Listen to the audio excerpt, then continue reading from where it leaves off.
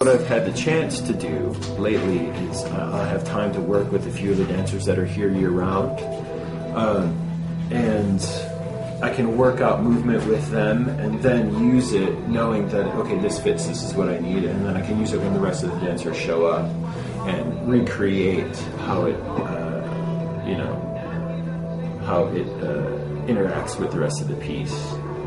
So then I rise the doors and I try to add a little bit more velocity with the 4 dancers behind this duet in the back and just keep it changing, shifting, and then in time for us to just take a moment where they start walking across the back and breathe.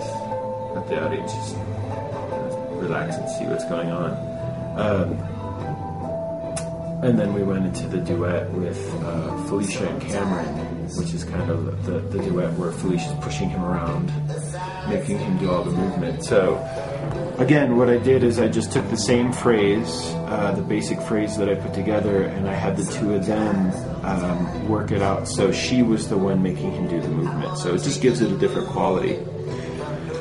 And they're both really strong dancers, so it worked out really well right away.